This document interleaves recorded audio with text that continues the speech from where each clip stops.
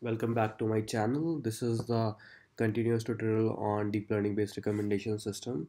So let's just look at what is deep learning. So deep learning can be considered as a subfield of machine learning. The typical defining essence of deep learning essentially is it tries to learn deeper representations from the raw feature sets, and that feature set can be considered in terms of raw input images or raw text. So deep learning techniques can find more non-trivial features out of raw data, which is the most important property of deep learning considered to the earlier techniques in machine learning. The typical techniques in deep learning consist of multi-layer perceptrons. So multi-layer perceptron, nothing but feed-forward neural network architecture, which can have multiple hidden layer. And the first layer of the multi-layer perceptron is the input layer, and the last layer is the output layer.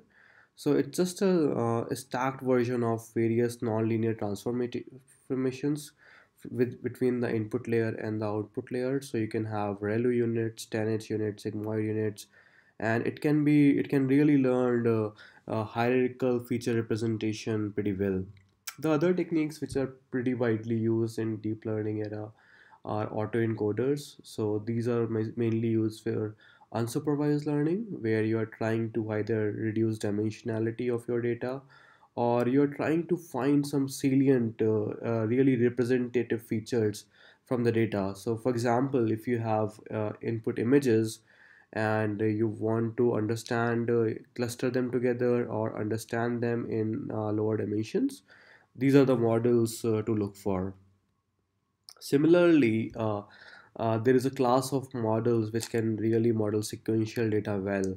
So, for example, textual data or temporal data can be really modeled really well with the recurrent neural network model. So, these models essentially try to maintain a state from one time step to another time step, and it can be used for multiple applications. So there are multiple variants of recurrent neural network as well. So for example, long short-term memory LSTM and GRU are the most popular variants of recurrent neural networks.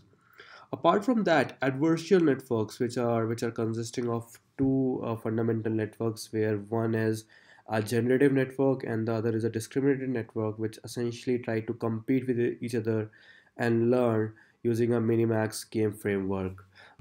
These kinds of networks are popularly used in generative adversarial networks. So, for example, a lot of applications have came out where folks have tried generating images of human faces.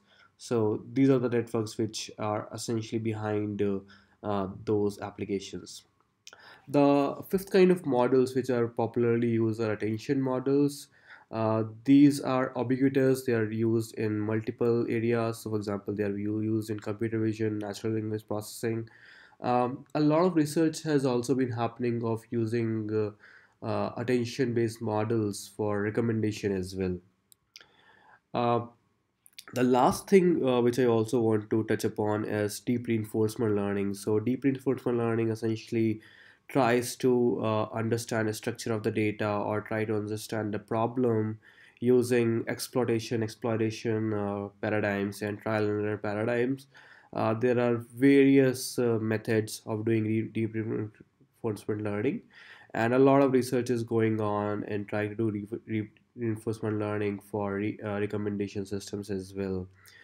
Um, Also, in the next week, we will look at why we need deep learning for recommendation system and go deeper into what are the problems and what are the challenges we face, along with what properties and what new advantages we get by using deep learning in recommendations. So, thanks for watching. See you guys next.